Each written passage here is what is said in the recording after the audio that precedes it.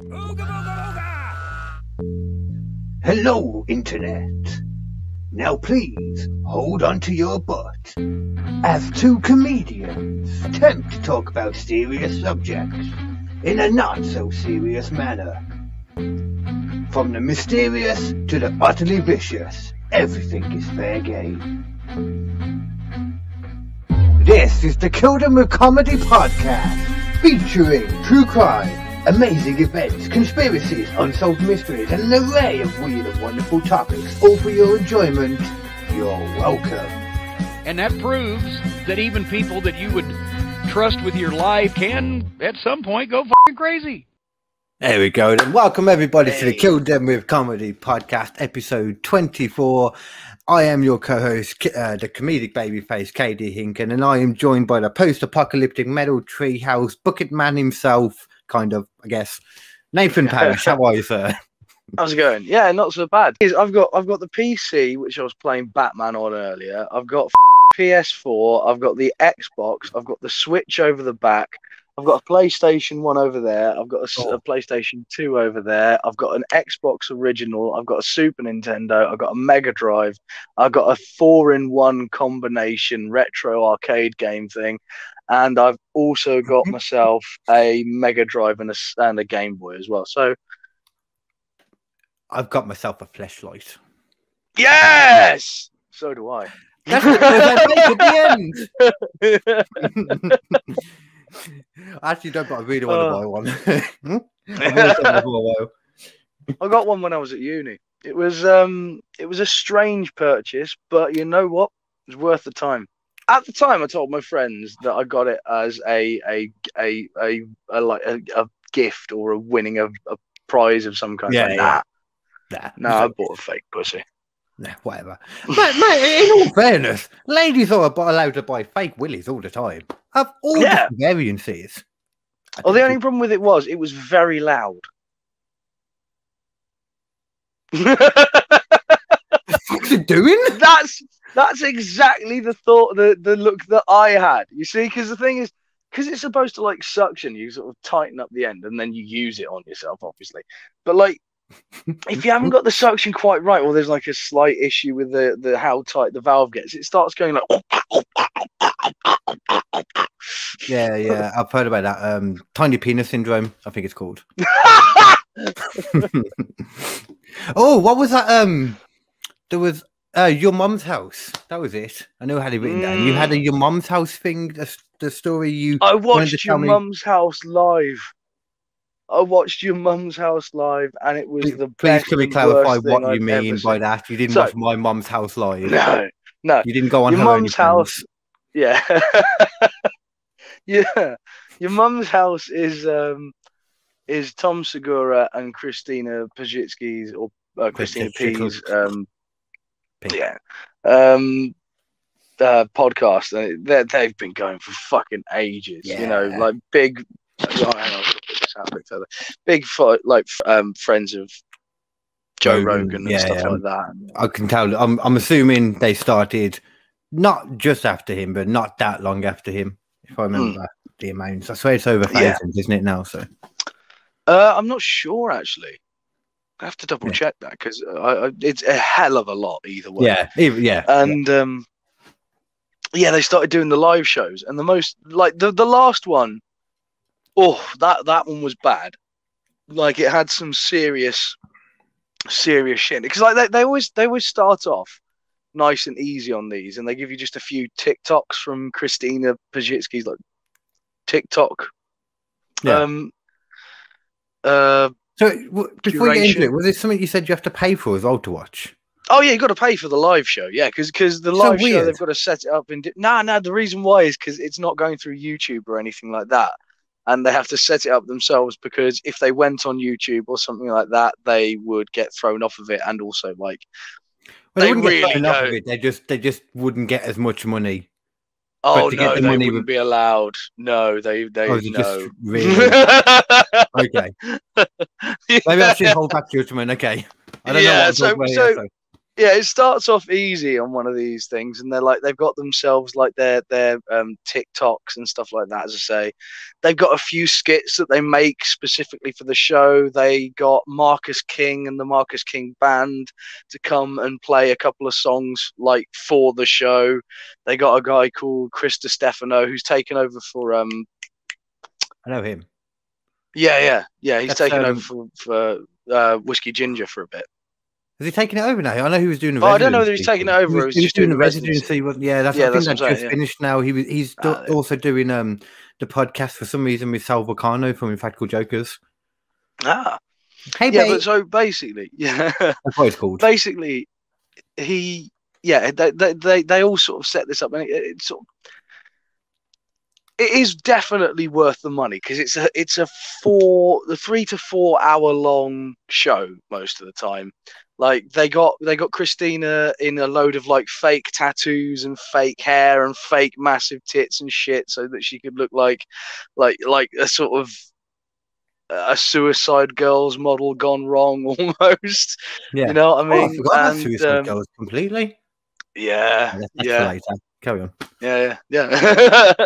And then they sort of they get to the thing they call the heavy segment. Now, the heavy segment is the bit where they show you shit that they would never be allowed to show you on YouTube ever. Oh, yeah, because they show a lot of videos and stuff, don't they, on their podcast? Yeah, and they comment them on while it's going on. Yeah, now, they start off chill and like it's just casual bits of BDSM and things like this. Like they have a woman at one point and she's just looking so upset. They just like close fucking mouse traps on either one of her labia. And it's like, for fuck's sake, I don't need to see this shit. This is weird. For simpletons, that's the flappy bits. That's the flappy bits, yeah. Okay. They had this one of a Japanese woman who literally shat into a Subway like sandwich, like literally. It's got salad in there. It's opened up, and then she just lays just chunks. I like how that's the part. And not one sweet. It's not plain one bread. sweet. It's not plain. It's healthy. No. It's healthy. It's got the lettuce. There's a salad. This is a proper sandwich. She's gone to the effort of making it have a flavor profile. But she lays like one load of chunks, a second load of chunks, a third load of chunks. I have no idea how this woman could shit this much. And then you watch another Japanese dude eat it. Yeah, it doesn't surprise me that happens. Doesn't surprise. No. Okay. Yep. And that's that sounds like something I'd want to pay to watch. That sounds like something I'd want to pay to watch. That's something I'd have to pay to watch, like you said. Yeah. That's not even the worst bit, Carl. There was a bit near the end where there was just two dudes just fucking in shit.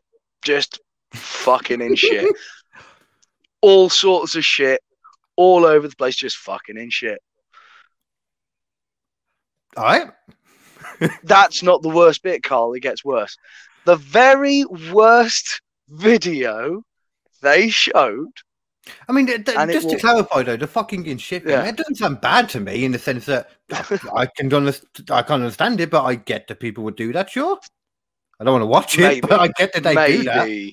Maybe, but not in this scenario, man. This shit is fucking weird. Yeah, they got weird with it, dude. They were like eating ass. Of course they did. Well, exactly. Whatever you're doing, once you're in a pile of shit having sex, anything else is pretty tame compared to what you're doing to begin with. Apart from the final video, Carl, because the final video was a Russian dude doing surgery on his own eye. Okay. So he goes in close. And he's like, I'm still not not too bad. Okay. So, but this guy's going in close and he's talking. He's like, and he just gets a syringe, injects into his eye in like multiple spots to like numb his eye. Then he gets He gets another needle and he sort of pulls it down. And you see he's got a growth about here, and he just starts pulling at it. And it's okay. It's okay. You can get through. The worst bit, Carl. The worst bit, Carl, is when he's finally got that bit out. He starts pulling the bits out with his fucking fingers, and you are seeing his eye bulge out, and the top layer, the white layer of his eye, is peeling off in his fingers all the way around. See, the concept of that doesn't gross me out. I've had to watch like laser eye surgery and stuff, but just the idea that someone's doing it to themselves and why they would do that. Not a case of the fact they're doing it. Just once again, as always, why? At that stage, just get rid of your eye. If it's that much of a problem, just don't have an eye. It's better overall for everyone. I was really worried where you were going at that point, because you were saying at that time, and then you went like that, and I thought about the fleshlight. I thought the video was going somewhere else after. That's what got me really horny. Oh God, it will haunt me for the rest of my days. I have never seen something so horrendous in my entire life. Excellent use of £10. What, £10 for one episode though? Well, it's $10, so it was probably like $8.60 or something like that. It's fine. I mean, for that price, you could get the WWE Network for $9.99 and go on and watch WrestleMania week, which is happening right now, and it's going to see wrestling from last Monday up until next Thursday. Oh, it's lovely, Nathan. It's lovely. So much wrestling right now.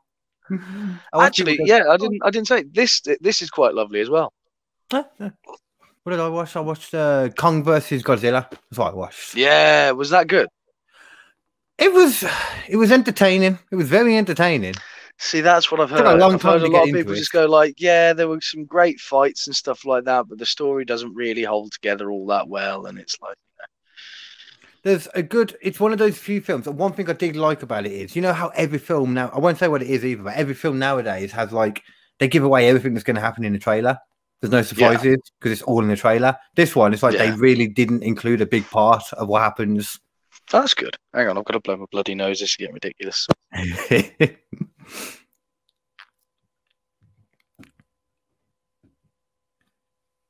Oh yeah, as well. I forgot about that too. I don't know if you saw, but I've officially applied for the Circle. Oh yeah. I saw both you and Leanne have done that, and it would be amazing if you both got on, especially on the same episode. That'd be fucking amazing. It'd be a lot better for me because she's already said she's going to go in as herself, and I am totally going to be a catfish on there. Do you know the whole way it works on it? No.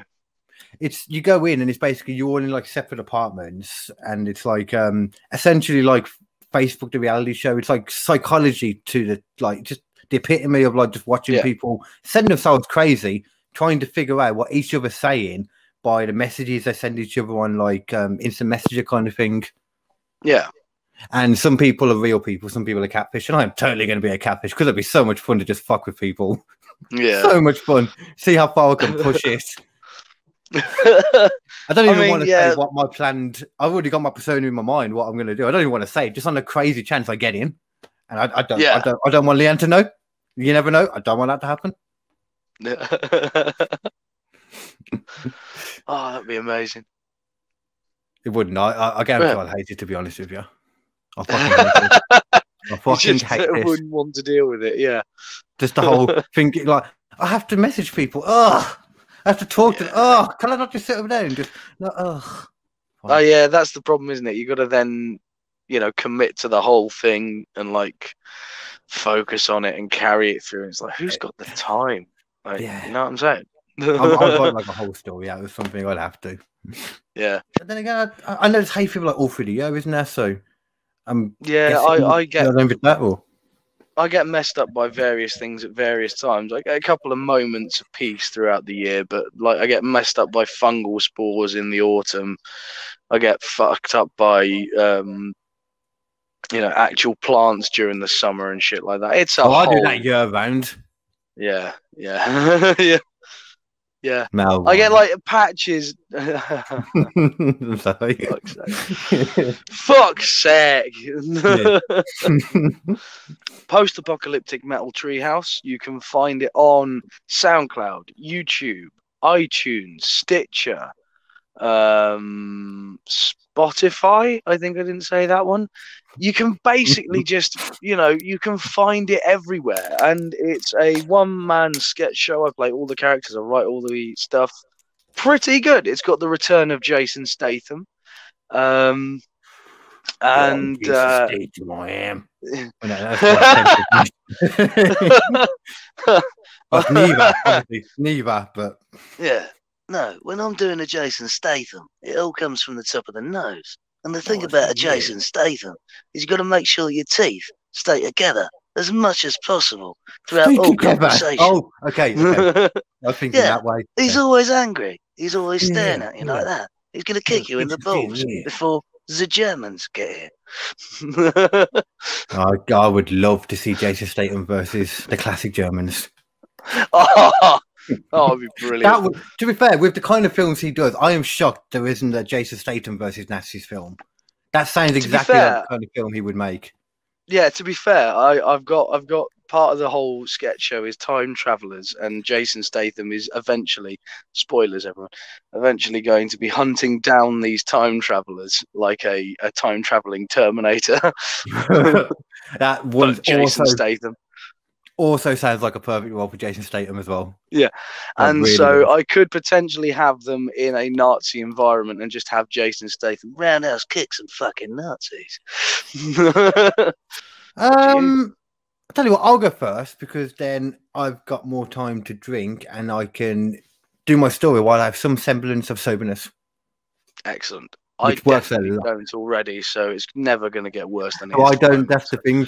I can already feel like you're all over the shop, to be honest with you. Yeah, same here. This is going to be a very chaotic episode, ladies and gentlemen. I am. Yes. Yeah. You know what? I'm very intoxicated. You know what though? Actually, I was about to say maybe you can go first because yours are free, but I like what yours is a bit different than what we've done last time because mine's true crime, yours is a bit different. So I think we'll carry on with mine with the true crime from before, and then we'll lead into yours after. Let me just drink this. Okay. So this is a story of Henry Lee Lucas. Do you know that name at all? No. Okay.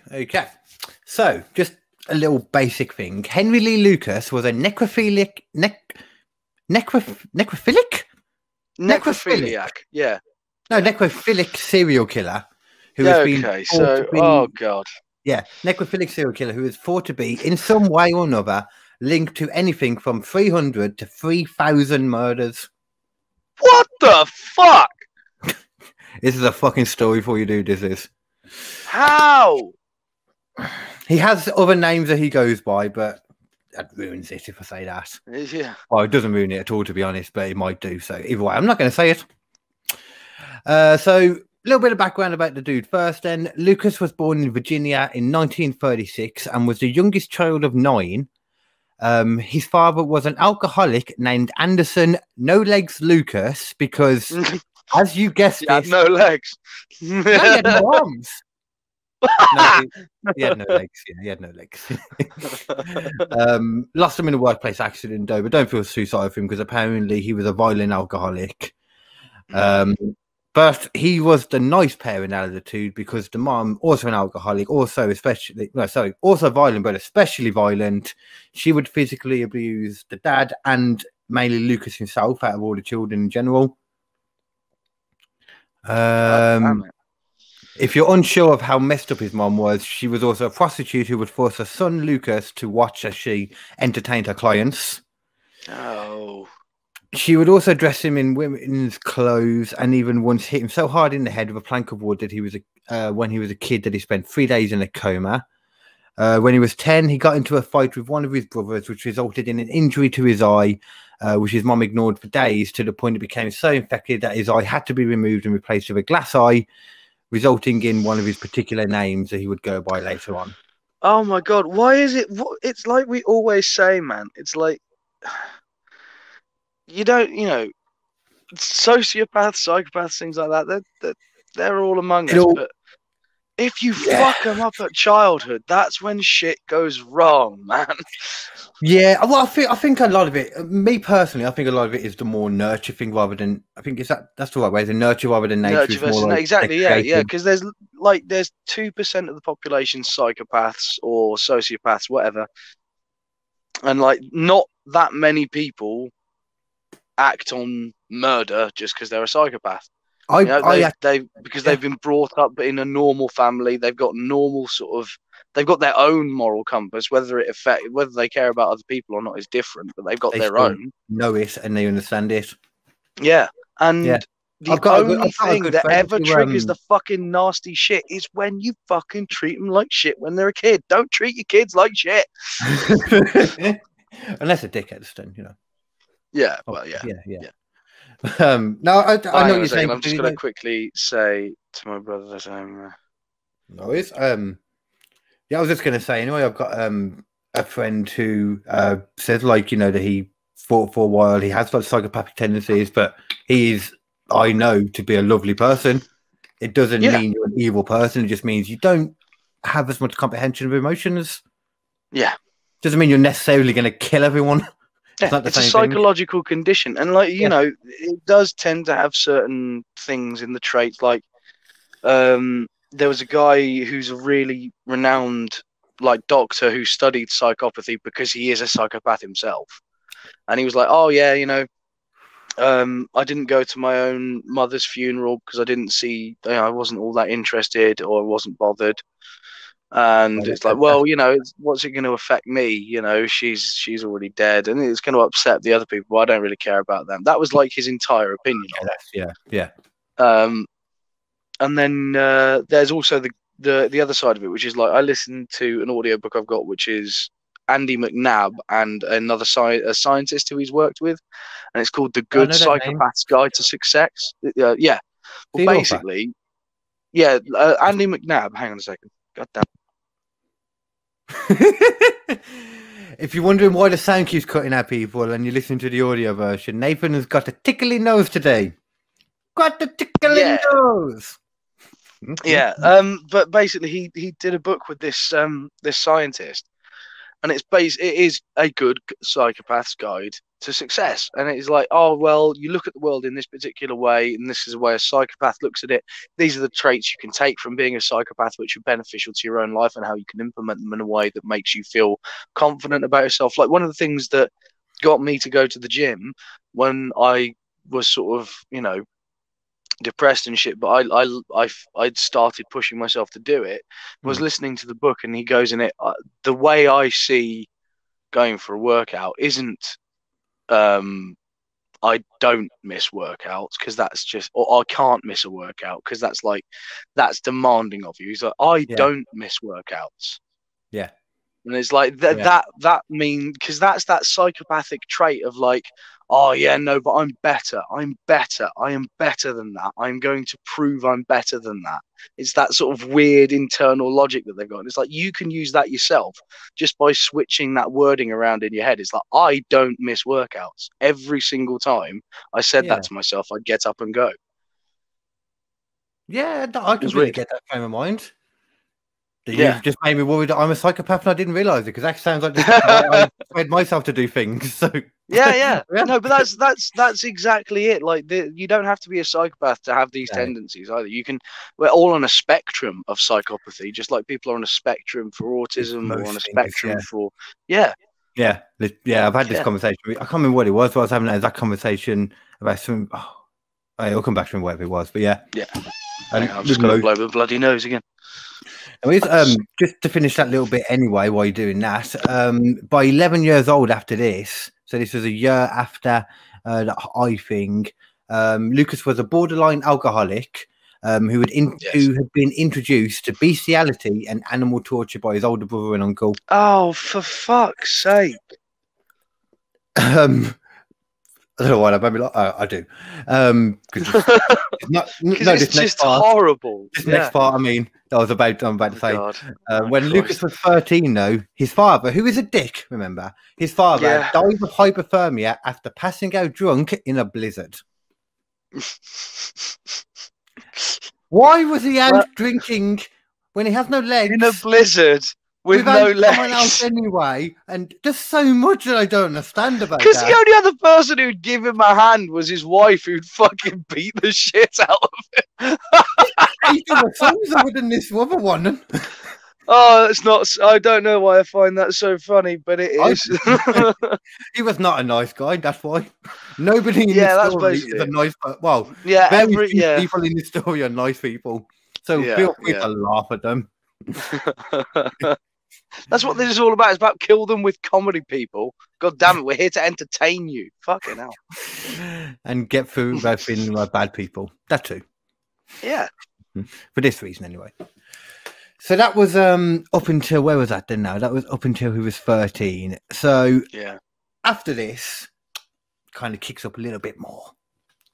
So during... Okay, so during a later interview, Lucas would explain about this next bit I'm going to say now. Just I thought it made sense to include it now anyway. So when Lucas was 14 or 15, he abducted an unknown girl from a bus stop, beat her, raped her, and strangled her to death. When he was 14 or 15, that kind of age, apparently. So he's already gone past that point, it seems. Yeah. The year after that, he received his first prison sentence when he was arrested for burglary. He spent a year in a juvenile detention centre, but apparently with its running water and electricity, it was apparently a huge step up from the cabin he lived in with his family at the time. So he was like, "Oh, great! Like going on holiday, I'll kill more." So definitely, you know, he definitely has respect for authority at this point. You know? Yeah. Damn it. Later on in 1954, so I believe that was a few years after this, a year or two, I forget the actual date now, but it doesn't matter. He was once again charged with burglary, but this time he was of adult age, or treated as an adult at least anyway. He was given 6 years in actual prison, but he was released 5 years later in 1959, a year early, despite attempting to escape prison twice in that time. Yeah, okay. Not the worst, though, trust me, when it comes to the whole prison stuff. Yeah. Okay, you know, I'll get to it now, actually, because this in a sec. Were they just sort of overcrowded or something? Were like, yeah, you know what, you probably were trying to do us a favour. Hold that thought, particularly. After this, he moved to his sisters to get away from his mother. However, his mother tracked him down, and apparently they got into an argument, and when she was trying to force him to move back home, so yeah, they got into a fight, sorry, and she was trying to argue to move, and she wanted him to move back home to take care of her, etc. And somehow that resulted in him stabbing her in the neck in what he referred to as self-defense. That's what you do when a woman's attacking you. You stab them in the neck. That's the only way you can defend yourself. It's the only possible way as a grown man that you can defend yourself against a frail woman is by stabbing them in the fucking neck. I mean, don't get me wrong. Jesus Christ. We've already learned this woman, not a nice person. Yeah, a terrible person. Shitty person. But nonetheless, you know, this is messed up. But to turn around and logically think that you saying self-defense is going to make sense. Shockingly, I'm going to shock you now, Nathan. I'm going to utterly shock you. The jury didn't buy it. Didn't buy it. What a surprise. This is amazing. What a revelation. I call kangaroo court. The kangaroo-ness is coming now. So he was found guilty of second-degree murder. I forget which one exactly that is. I think that's one where you don't 100% premeditate it. And sentenced to 20 to 40 years in prison. The end. It's not. No. Basically, what happened was he was released 10 years later due to overcrowding in prison. He should have been there for fuck's sake. Years. Should have been there for 20 to 40 years, at least 30. You would think 30, 35 probably. 10 years. Yeah. That should have been the end of this story. That right there should have been the end of this story. Yeah, it should have been, oh, this man never gets out because he's a danger to society. But no. Oh God. Oh shit. It always kind of goes the same way with these stories, doesn't it? It's always just a complete fuck up somewhere in the justice system. Well, how do people do...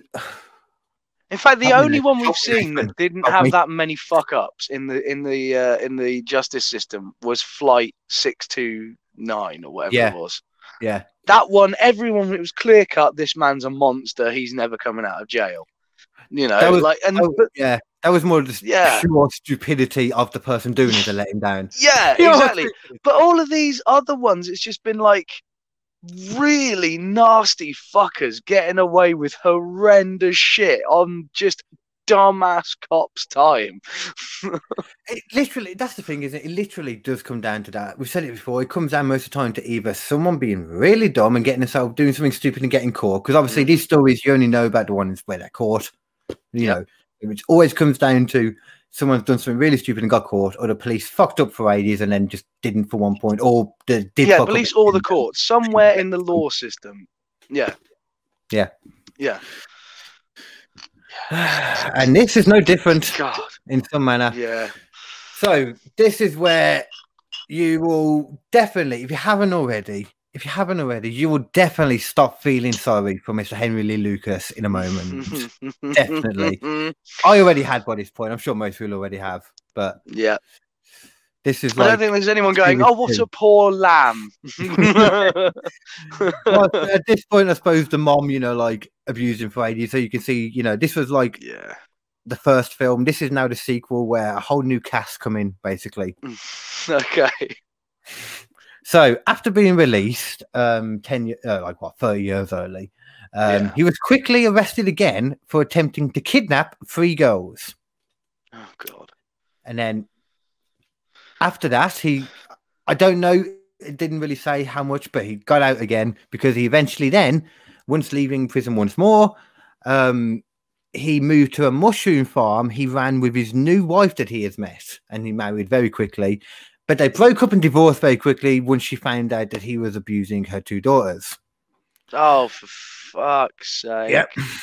At this point, he started drifting around the south of America for quite a few years until, in 1976, he met and started a friendship with another fellow equally messed up scum of the earth individual called Otis Toole. He was a literal tool.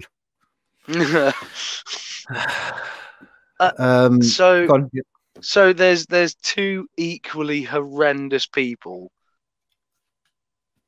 just happily winding their way around the back countries of America, like just doing all manner of horrendous shit. Well, I think they settled down a little bit at this point because he moved in with Toole.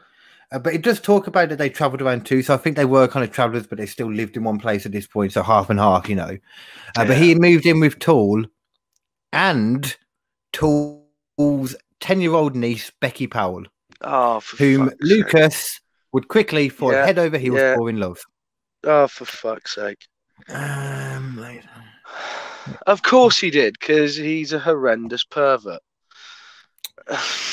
Yeah, I mean, there's a lot more to that story there, but we'll get onto that later on. We'll come back. Yeah. The main thing you need to know for now is that for the next few years, they would all live together. Toole and Lucas worked together as Rufus. And a few years after this, Lucas and Becky, the young niece, were in an active relationship with each other. She was also in love with him. You know. Oh God. Basically, yeah. That's not grooming at all. Yeah, exactly. I was about to say, imagine, like, you know, she was with, like, we'll learn later on about Toole a bit more, the guy that she lived with, the uncle. God knows the kind of shit that she had to deal with, man. But they wouldn't stay around Toole for long, though, because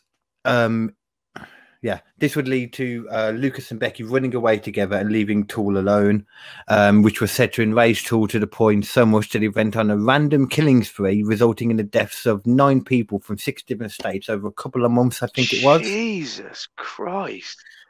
But it seems like that was just what they know of, put it that way, you know. Yeah. Because that time especially, like, you can't really be 100% sure of what's happening. What do you mean, sorry? It's not like there's shitloads of cameras around and stuff like that. Yeah. It's not like you can easily see, it's not like that you can track people and get DNA evidence easily and stuff like that. Yeah, and the concept of serial killers didn't start coming out until this time either, because this is like the 70s or late 70s, early 80s now, somewhere around there we're at this point. Yeah. And after this as well, Lucas and Becky then moved to Texas from Florida. They were in before because.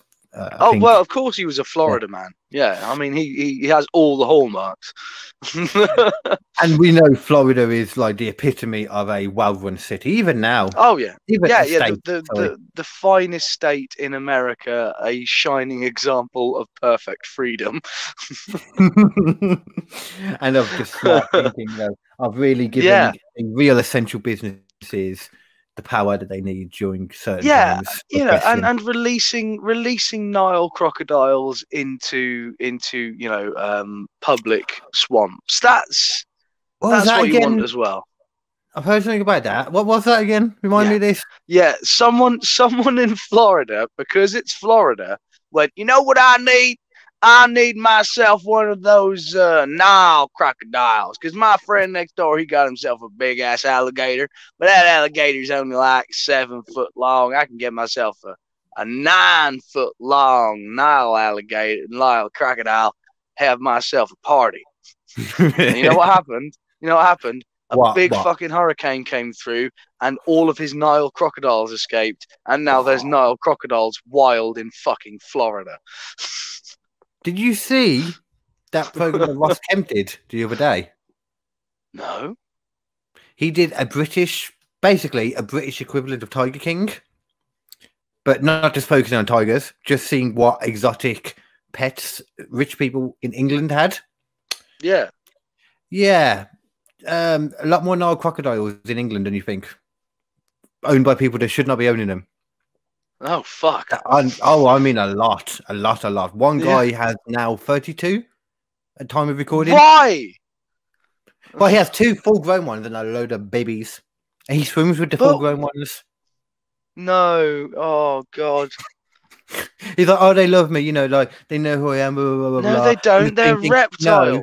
No, you just fed them first, probably. They're just not hungry at that time. You're lucky. But apparently, he was saying as well, he had some weird connection with them. Like he walked in the one time to the enclosure. I don't know. He made out like he just sits around the enclosure, and I could believe it from the way he was talking.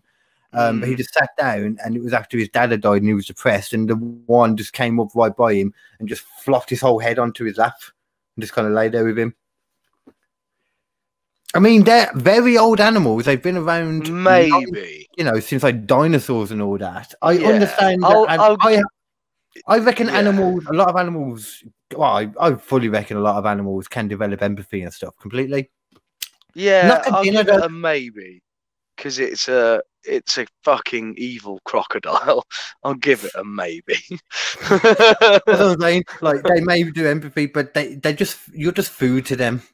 Yeah, exactly. Or vending reptiles machine don't give a shit. Yeah, at the most they see we see vending machines. That's it. Yeah. God. Oh man, there's more, but honestly, there's giant snakes and loads of people have them, not just one. And it's a whole thing here. No, I don't understand people's obsession with it. It's just I don't understand it. They seem to love it. They do generally. Well, that's the thing. Of course they do. But you can also love a dog just as much. Probably more. You know what I'm saying? I'd hope. Probably more. I'd hope more for them. Yeah, because like the dog isn't going to potentially eat your children. Well, it might do, but less likely to. Yeah. a spiky-sized dog, my giant-sounding dog Spike. A dog his size. Oh, I don't know what I'm trying to make out. He's tiny, but he's got a giant dog's name. Yeah, he's one. He's not going to be winning any fights against Godzilla. Hey. Now, Mikey may be a chilled-out dog, very indifferent to the world, doesn't give a shit about most things. I have quite a kinship with him because of that very reason. But he is an angry dog. He's not. He doesn't fucking give a shit. I'm not even going to bother trying to make that joke. He doesn't give a fuck, man. Yeah.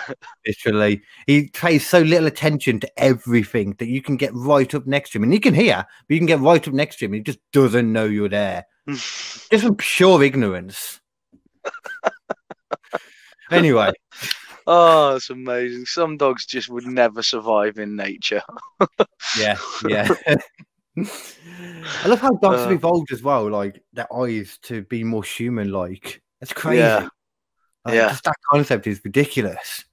Have you ever seen there's a YouTube video of I think it's either a Dalmatian or a Labrador or something like that, who thinks it's all that, and he starts barking through the bars at a wolf, and the wolf doesn't even make a noise, just looks at it like, and the dog just goes. It's amazing. In fact, I might, if you'll indulge me, I might try and send you a link if I can find it, because it's beautiful. Well, send me the link, and then we'll play it after this story bit, then, because then we can use that as an intro for the second part of the next one. Yeah. Okay then. So, because I've got a little bit to get through on this, because this is still kind of the lead up to the story in a way, or the first half. So the details are a bit weird from here. So they went to Texas, him and Becky got a job working for an elderly woman called Kate Rich. And it seems like the neighbors in the area ran them out of their house for apparently cashing checks in her name, but they didn't say who her was, whether they meant Katie or Becky. And I just think personally, just saying like they ran him out of the town because they could see he was in a relationship with a child. Personally, that's more likely to get you run out of town. And yes, it should do. Yes. Maybe don't run the child out too. Maybe put the child in some care instead of running her out too. But maybe just sort of hog tie the dude, strap him to the back of a horse, slap its ass as hard as you can, and send it towards a den of bears. And just they should have done that at this point.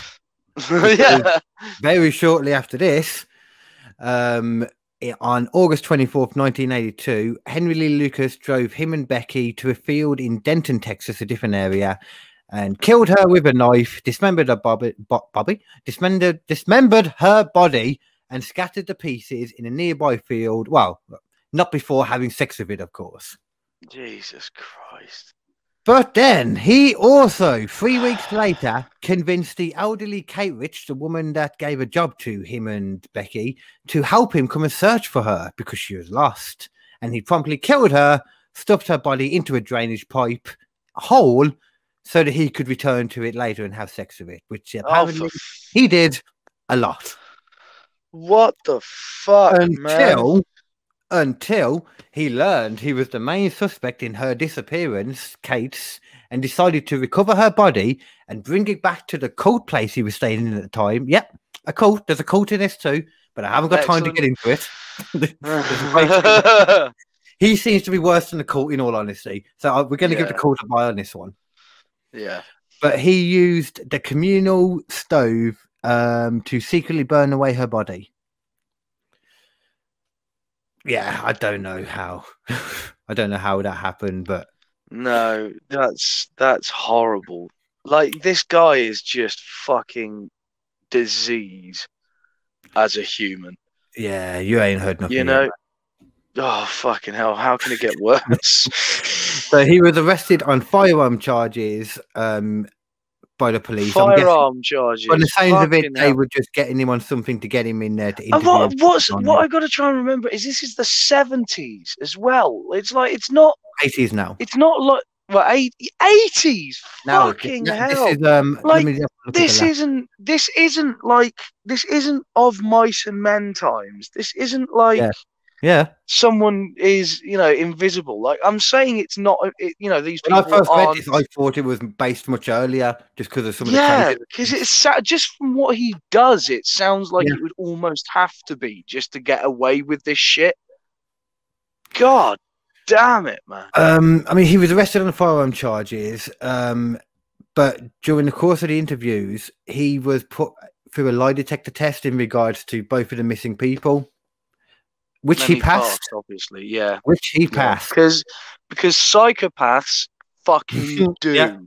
Yeah. Every single time. And that's what people never fucking tell you, is that psychopaths do, and quite regularly normal people fail when they shouldn't because they're scared, and it gives you very similar results. Which Lie is why detectors are fucking pointless. they really I'm are. going to do something on that one of these fucking days. I'm going to do the why lie detectors are fucking bullshit. Definitely. Because they are pointless. If you ever need a lot of examples for it, Netflix, I think we talked about it before, the confession tapes, majority of them, or a lot of them anyway, are based on something to do with messed up thing. And then it's not even like just a yes or no for the machine. You've got to be able to read it as well and what each bit means and get the baseline. Because they're reading like sweat and sort of heart rate and also your bunghole.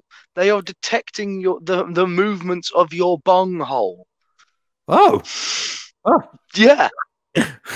See, I'm sweet because apparently, if you have like any kind of like ever had like any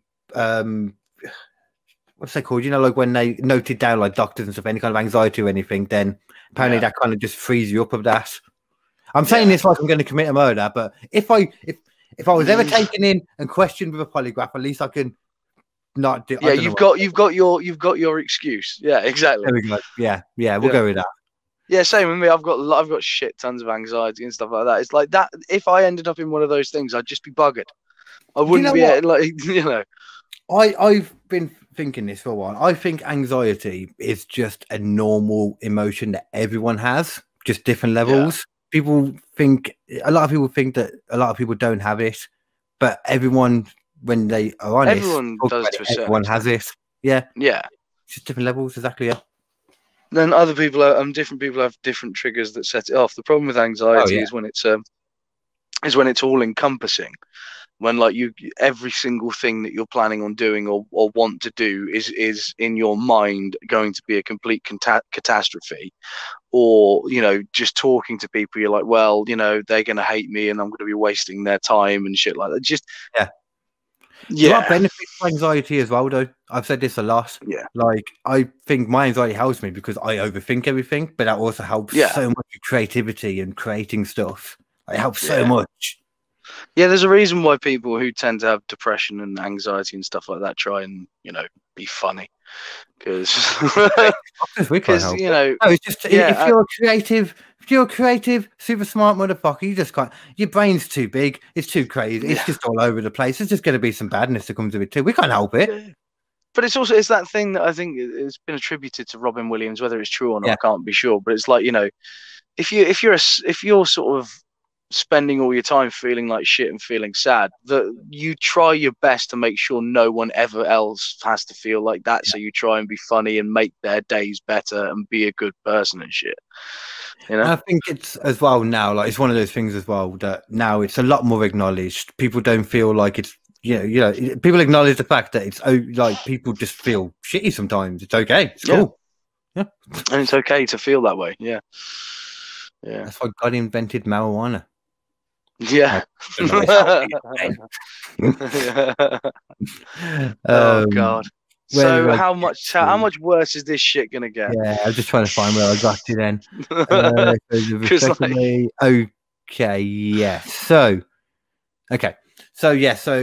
whole polygraph and all that, it didn't get done with that. But lucky for us, somehow the Texas Rangers did manage to get him to confess.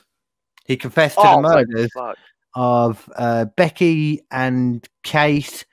He would recant it afterwards, saying that he was coerced into it, but it's a bit stupid to say that when you said to them, oh yeah, this is where I killed them, this is where I disposed of the bodies, and they go there and find the evidence. And they find the bodies, They find bones, they find boned up bits. Yeah, it was bullshit. I was lying. I just happened to come across those bodies the other day and didn't say anything because, you know, it's just a body.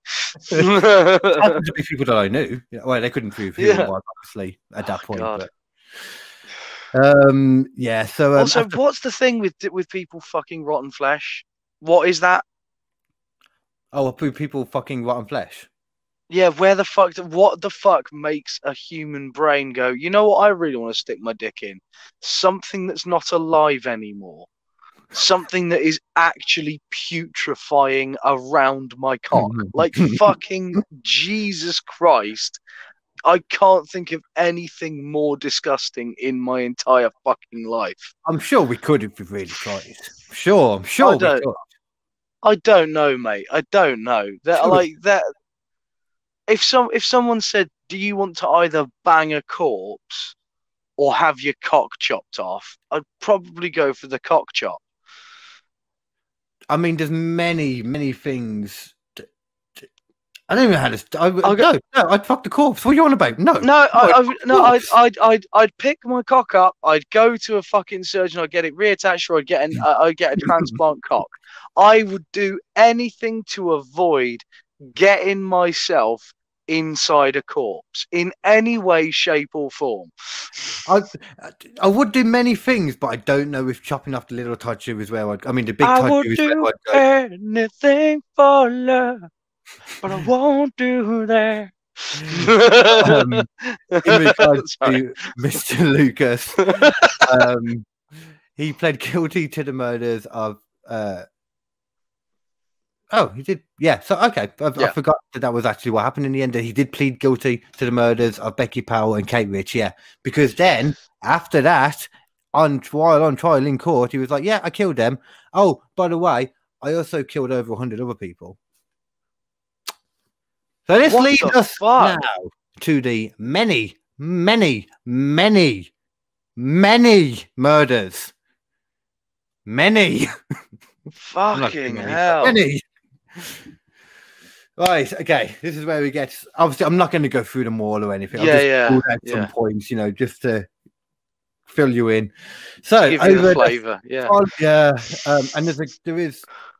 I'll fill you in after about that. Actually, over the following year and a half, a task force led by the Texas Rangers was put together to investigate all the murders that he was claiming that he confessed to check the validity of the confessions and all that.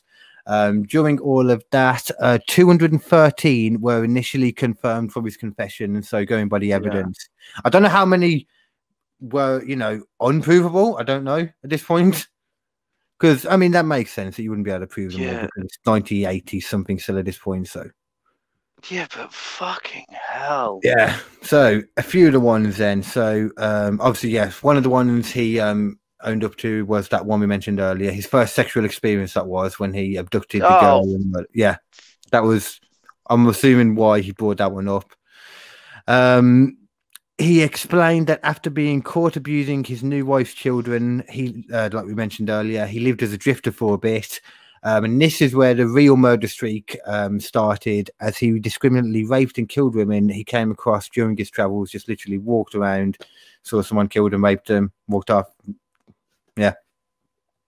Jesus Christ. And then obviously he would give them, basic ideas as to where he was and stuff. And then they would be like, they'd look and say, okay, and then figure out what they could prove, what they couldn't prove, because he couldn't remember most of him. He does a lot, put it that way. Yeah, because it seems like this was something he did on a compulsion. Like if he just, I happen to be walking down a road and there's a random woman and there's no one else here. Time to kill and rape her body. The quote, Jesus Christ. The quote just made it sound more as if it was just entertainment to him. And then after meeting Toole, that's worse, if anything. If it's not like definitely. Oh my God. After meeting Toole, the one we mentioned earlier, moved in with him, he explained how they actually committed roughly about 108 murders together during the time. And that was another thing. Toole was said to be very angry with Lucas when he learned that at the same time, Lucas was still murdering people on his own on the side too. There was rumours that those two were involved in a relationship together too. So obviously, like genuinely, that was the only thing I was going to say earlier on. Was like, were those two banging? Because it seems like something they would do. I had quite a different. I've had some weird friends. I had quite a sociopathic friend though, who was like very, very good friend of mine, and that can happen even without that, because he once smashed a friend's car because I went to go and see one of the Avengers film with my kid's mum at the time. So there are people that are that weird. Wow. Yeah, that generally happened. Yeah, that's yeah. And that's why I don't trust bassists anymore, Nathan. That's probably a wise decision. Where did I get to then? Lucas actually, yeah, okay. So, also Lucas stated, yeah, this was a good one. Oh, damn it! I talked while the noise happened. Then It's okay. There will be more. Okay. So Lucas stated as well that Tool's preferred MO, so the way Tool's preferred to kill people, was to crucify his victims, then barbecue and eat them. And Lucas was adamant that he did not partake in the eating of their victims because, and I quote, he didn't like barbecue sauce. Fucking hell. That's yeah, okay. I mean, no one. Also, it was waste. Good fucking. No one even mentioned barbecue sauce, which is the worst part. No one mentioned barbecue sauce. You don't have to have. I mean, that's not the point, obviously. Yeah, you don't need barbecue. I don't know where barbecue sauce even came from in the quote. No, obviously it's like just the way his mate liked to cook it. Like, I would have eaten it if it wasn't for the barbecue sauce, but the barbecue sauce, I just couldn't help it. I mean, I just couldn't do it then. That was the bit that turned me off. Not the and people. again, this is the 80s. Yep. This is the 80s. This is so weird that this is all happening. Like, oh my God, Jesus. But it gets kind of worse from here in a different way now, because upon learning, like, the geographical scope, because they didn't realize at first how much of a traveler he was, for example, they didn't quite realize the geographical scope of it. So after a while, what they had to do was the task force would fly in from state to state to meet with the different police departments to go through the stories. He was allowed to stay in motels, given full-on meals. He had a daily strawberry McDonald's milkshake allowance that he was given, just to keep him sweet, it seems, to keep, so that he would, still talk about this stuff, not just close up, because they were closing all the cases, obviously. Jesus Christ. And if you're wondering, okay, so this, a couple of hundred, 300 or 400, how will we get into 3,000 and that? He also stated, for example, hence why I said he was connected to a lot of different ones. There's some other examples, but this is just one of them. He was one of the ones that supplied the poison in the mass suicide of the People's Temple cult in Jonestown. For fuck's sake. I'm not even too sure what that is, to be honest with you.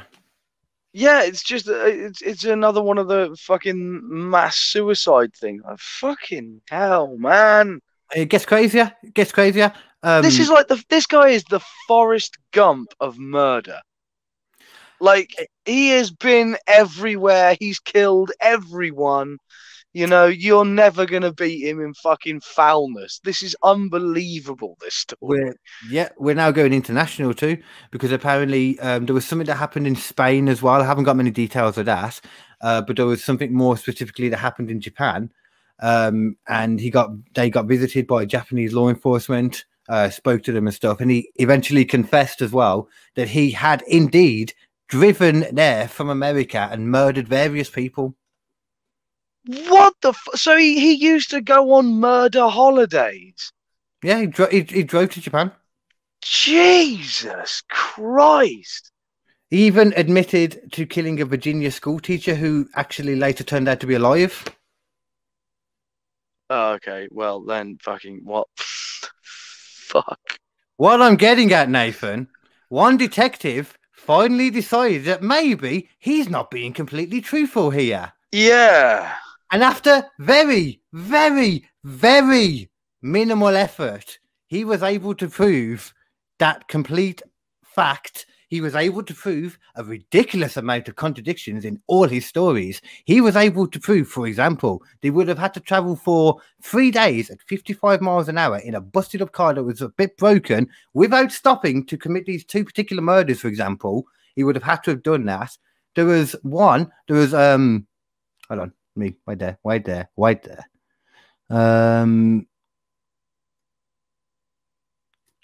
Okay, yeah, I'll get to that. Somehow they didn't think there was an issue when he claimed he also killed Jimmy Hoffa as well. They didn't question that either. Basically, it was eventually proved that the Texas Rangers task force were giving him information about unsolved murders ahead of time. And then he was just saying, yeah, I did that, I'm the greatest. Yeah. Because it's a win-win.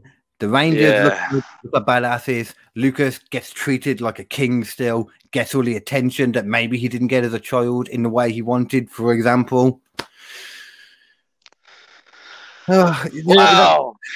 Let me give you the next little bit, actually. Have you ever heard of orange socks?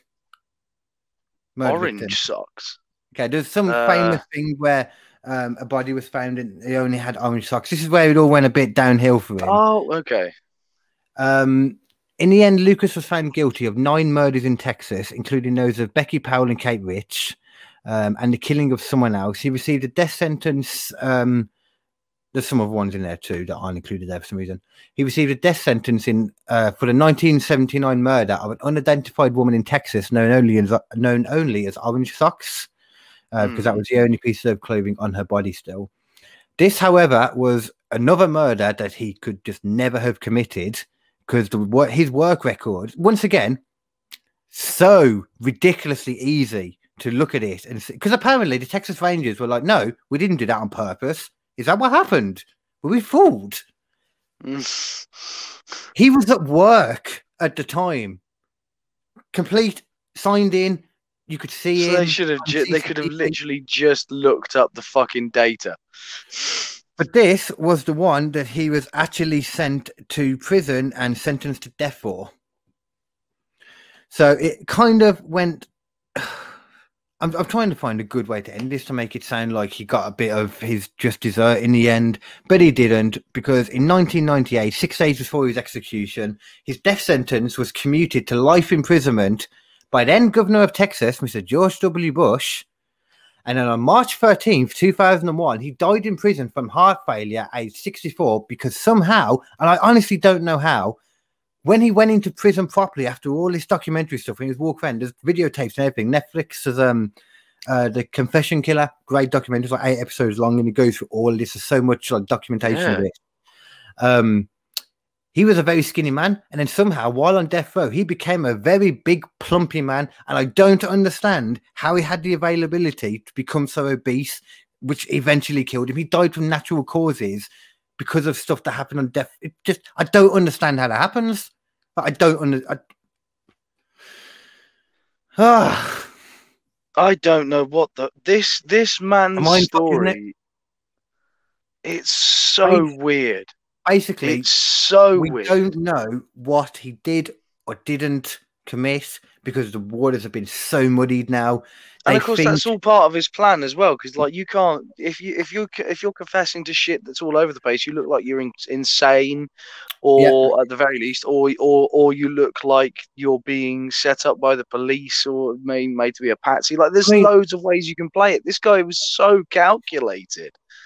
You say that, but then again, like he said, he drove to Japan from America. Yeah, that's the other bit. It's like, okay, I was thinking, well, maybe you could take a ferry, but like, why wouldn't you fly? Because then there would be record of him flying. So I suppose maybe he was being smart. Damn it, maybe he was. Maybe, but I don't know. Probably not. I don't know. What it sounds like to me is just a sick, twisted individual, quite clearly. Who provably did horrible fucking things and just wanted to extend his own pitiful, disgusting existence for as long as he could. Yeah. It seems as though there's 4 definite murders they can attribute to him. His mom, that Becky, Denise, the older woman, Kate, and that officer that I don't know who that one is. I didn't actually see that until he came up at the end there, but I didn't get much chance to finish off the end as well as I wanted to. I wanted the reveal to be a bit better, to be honest, Nathan.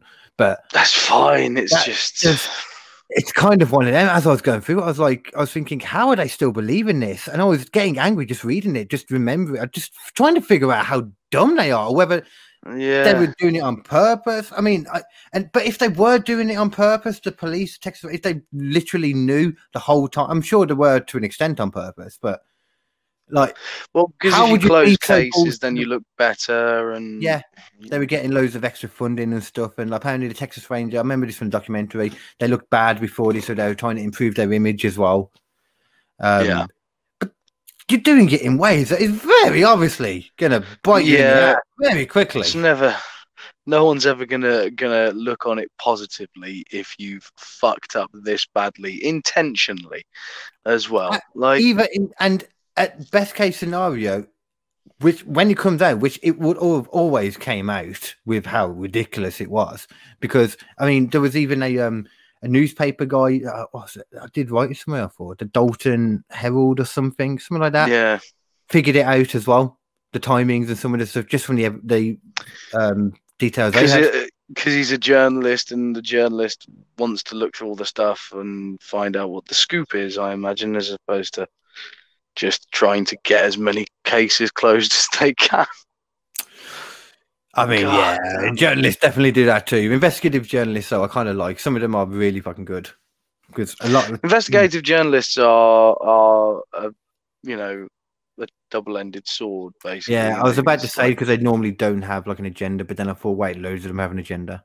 loads of them have an agenda, but Yeah. like, you know, it's all about vested interests at the end of the day, and you know, what can you believe and what can't you? And yeah, that is just, that entire story is just intrigue and madness Yeah. and one of the nastiest fuckers who I've ever heard of. And you have no idea. Like he changed his stories in the end to saying that no, I just killed the 3 of them or the 4 of them. Yeah. No, he said 3 of them, but I don't think he was including his mother in it because he'd already been done for his mother, so 4 of them. But I don't think that's true. I don't think No, he killed. I think it's more. I don't think. I don't think he killed all that. Yeah.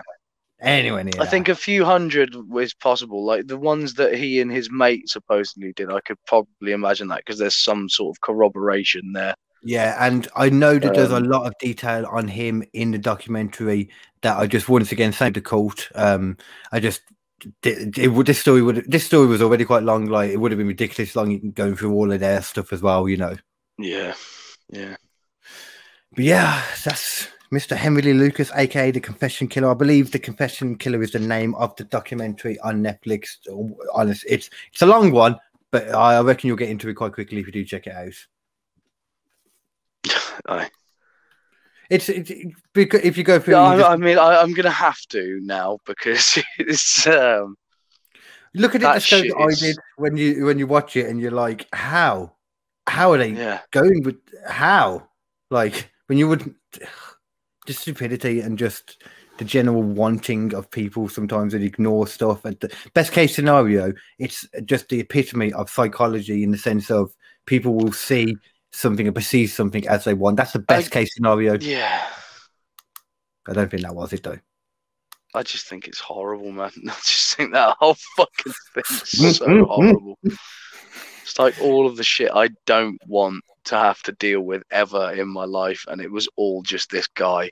Jesus Christ. As you all know out there on the Killed Him Comedy podcast, we are all about the positive vibes here. We're all about the positive vibes, yeah. Wow. How do you segue from that? I know. Maybe I should have gone last. If anything, my stuff's going to be more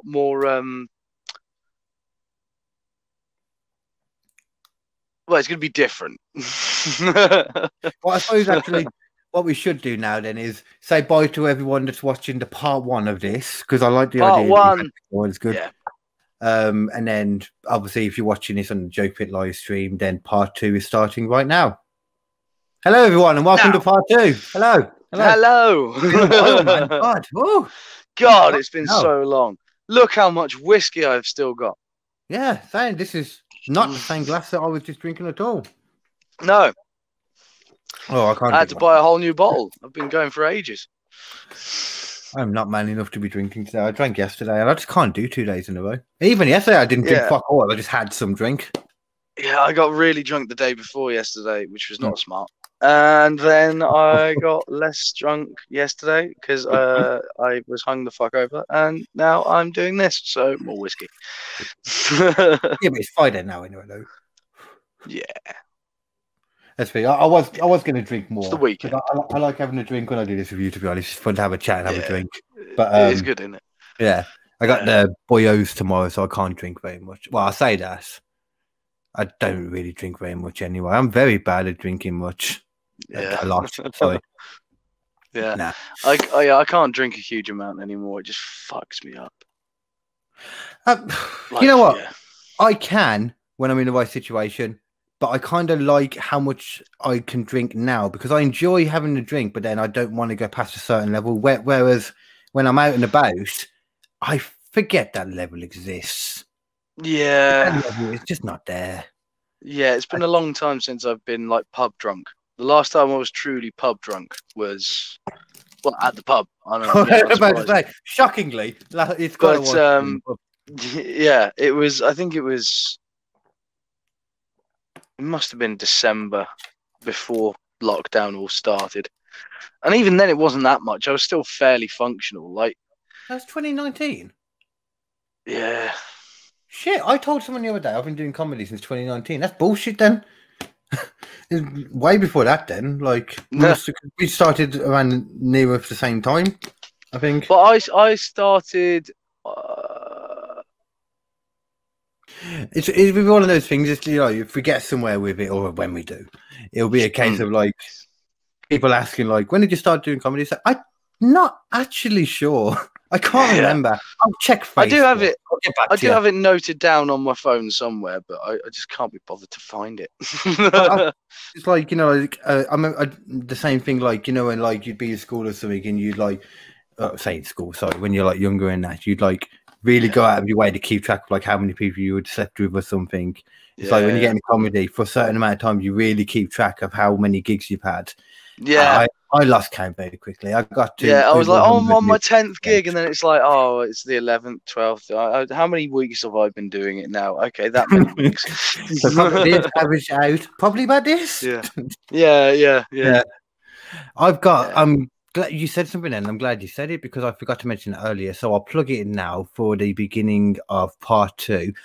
I kind of, Nathan, slightly feel like I'm cheating on myself. I do.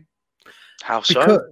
I'll tell you. Because on the 23rd of April, I am going to be appearing on the Alternative COVID Meeting Lockdown Comedy Quiz.